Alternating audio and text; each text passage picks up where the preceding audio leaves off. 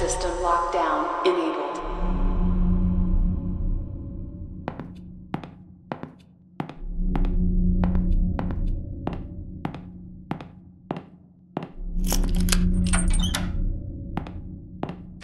Ever since my first day working here, I've felt a little strange. Now, after what happened that day, things seem to be getting even stranger. I'd even go so far as to say creepy.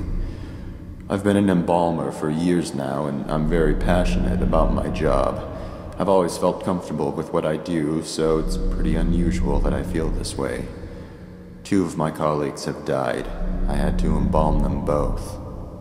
However, grief can't explain this feeling. Up until just 4 days ago, I hadn't even known about the history of this funeral home. I already knew that it was ridiculously old, but what I didn't know is that it allegedly harbors some kind of powerful aura which traps and torments the spirits of people who have died in a state of grief or fear, and have at some point been associated with the building in one way or another. These associations apparently include those occurring post-mortem, such as embalmings and funerals.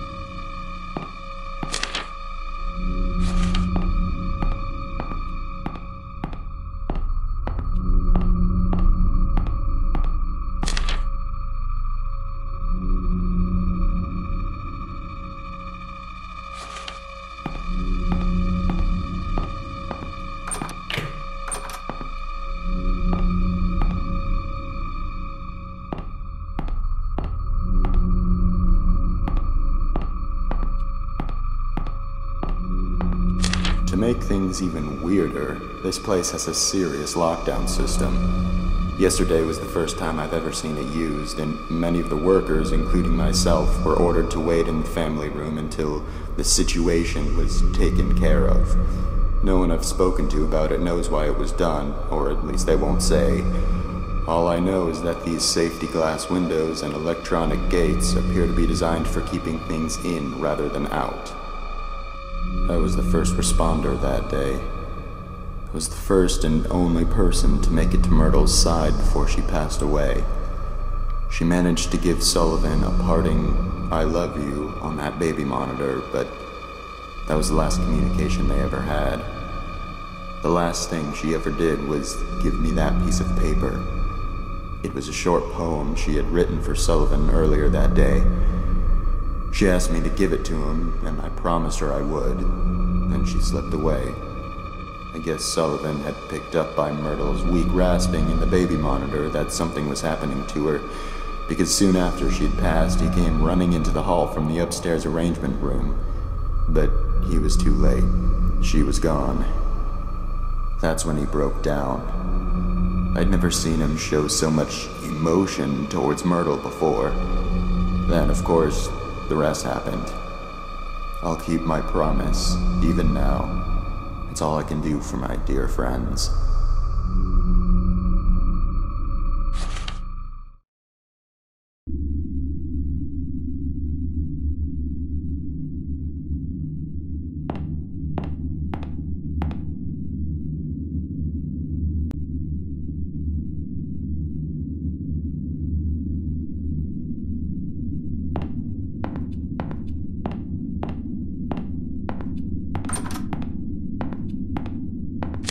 There are a lot of strange things I've seen around this place.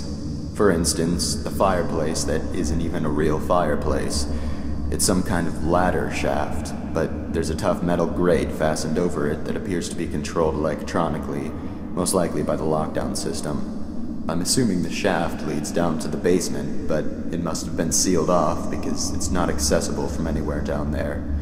Another thing I've started wondering about is a metal handle that's been sitting on Michael's desk for about a month now. I asked about it once out of curiosity, but he avoided giving me a direct answer. He told me it broke off of something. I had already assumed this, seeing as it's covered in dirt and rusted around the edges where it had clearly been attached to something for a very long time. Perhaps the biggest mystery I've encountered here is the place Myrtle always went for privacy.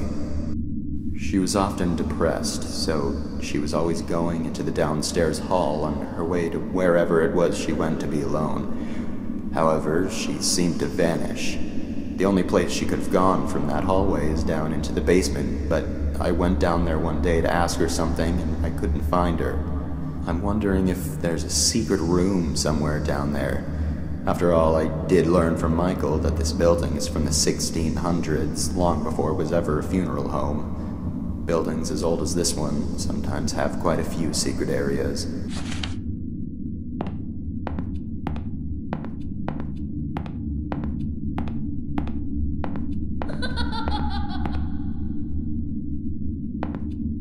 They still haven't buried them. Sullivan has been lying in his coffin now for 2 days, and Myrtle for 3. Because Conrad refused to touch Myrtle's coffin after her funeral, it had to be put aside so Sullivan could have his.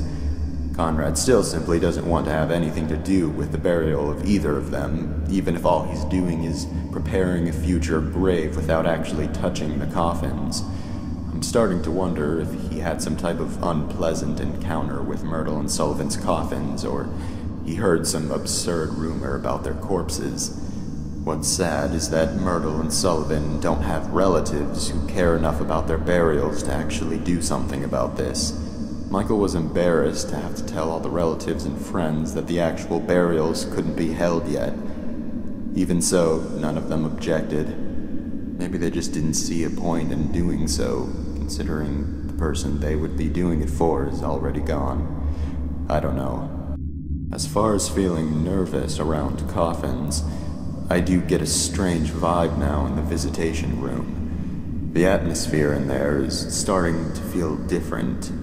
The air feels heavier, a little bit oppressive even. It seems to be more noticeable today than it was yesterday. I'm not quite sure if I believe in ghosts or not, but it seems to fit what I've heard before about locations having uncomfortable, negative energy due to evil or extremely upset spirits. Maybe it's just normal stuffy air. There aren't any windows in there, and it is the middle of summer.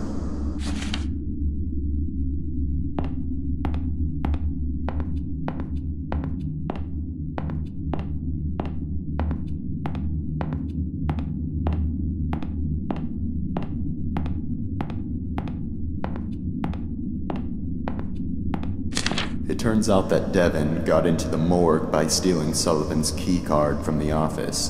Mrs. Raines had been in there and forgot to lock it when she left.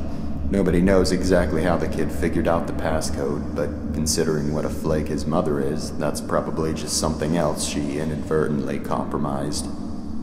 They're burying Sullivan with a few of his belongings from the funeral home. I guess because he had worked here for so long and was so loyal to his job. Michael revealed that one of those belongings is Sullivan's key card. Of course, they would need to deactivate it from the system to avoid any breaches and the chance that it was stolen, but then again, Mrs. Raines would be the one who would do that. I discovered earlier today that Devin had stolen the system lock override key as well and hidden it somewhere in the building. This has got to be the most troublesome, ill-behaved kid I have ever encountered.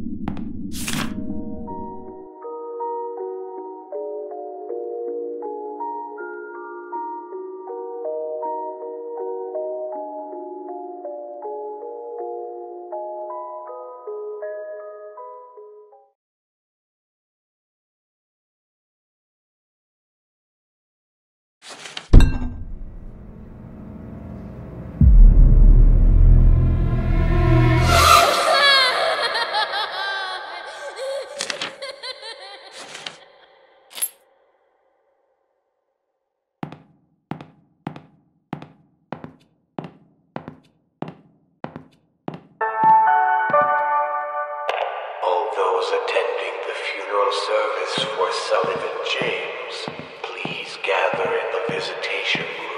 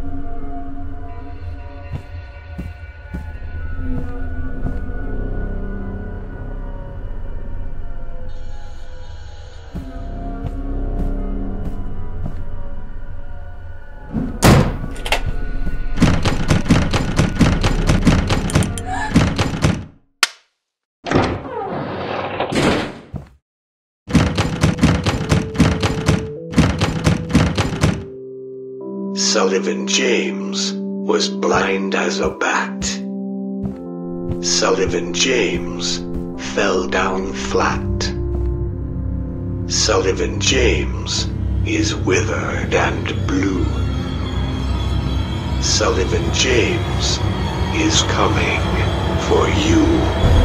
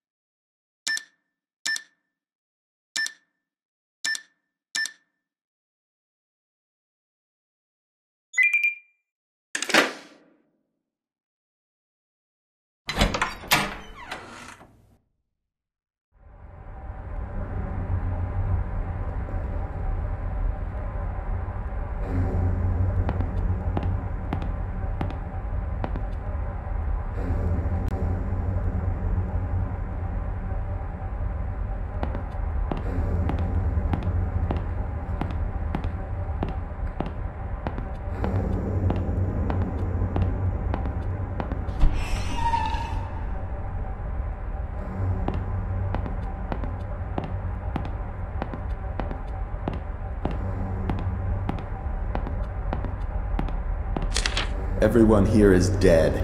They've all been killed. Ghosts in this house are not like ghosts in other houses. If they're looking for something specific, their corpses actually get up. Someone threw the lockdown switch and I can't get out. I finally found the override key, but I'm not sure exactly where the switch is. Although I might have an idea. I remember overhearing a conversation Michael was having a few months ago about something which was located underground. I'm confused as to whether or not this underground location is the main basement where Myrtle's coffin is. I went down there a while ago and looked around, but it appears to be mostly a storage space. Maybe I missed it. The basement is extremely dark, even with a flashlight. Maybe I need to go search again more thoroughly. I need to find the switch.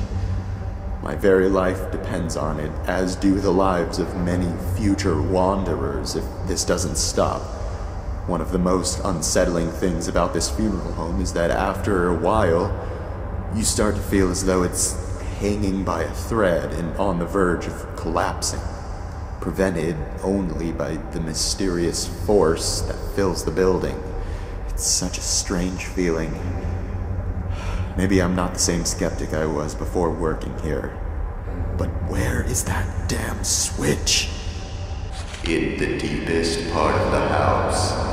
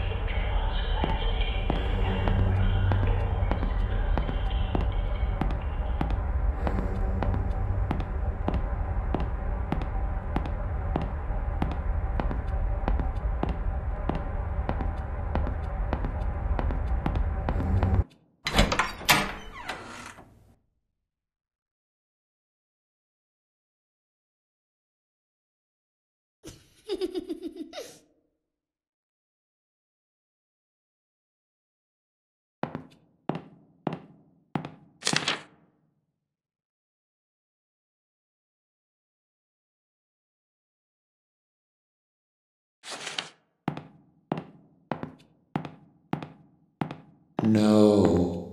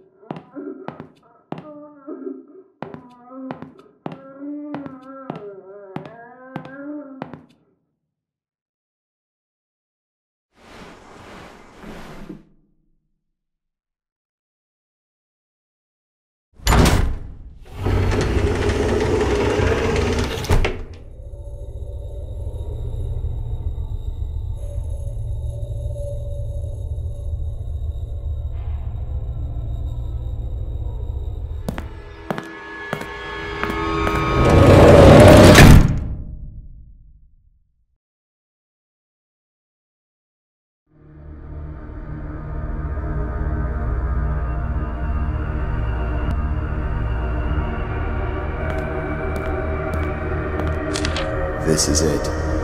Now I know where Myrtle always went for privacy. Now I know where the handle on Michael's desk came from.